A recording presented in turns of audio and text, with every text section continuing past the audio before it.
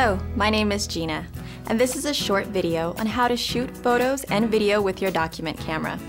The SAMCAM 860 allows teachers to capture high-resolution images, create video movies with or without audio for any presentation with just one click of the button.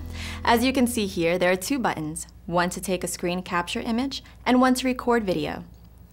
Teachers can also record a lecture or demonstration without computer interface. The SD memory card slot will accept up to 32 gigabytes, which is approximately 466 hours of video.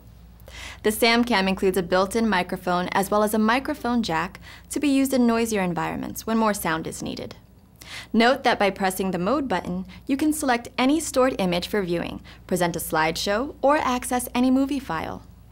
For audio, simply connect the speaker output to any standard sound system for playback within the classroom.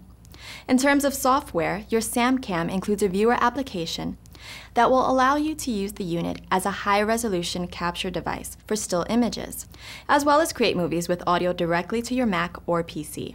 Since the SAMCAM works as a webcam, you may connect it directly to applications such as Windows Movie Maker, GradeCam, and many more.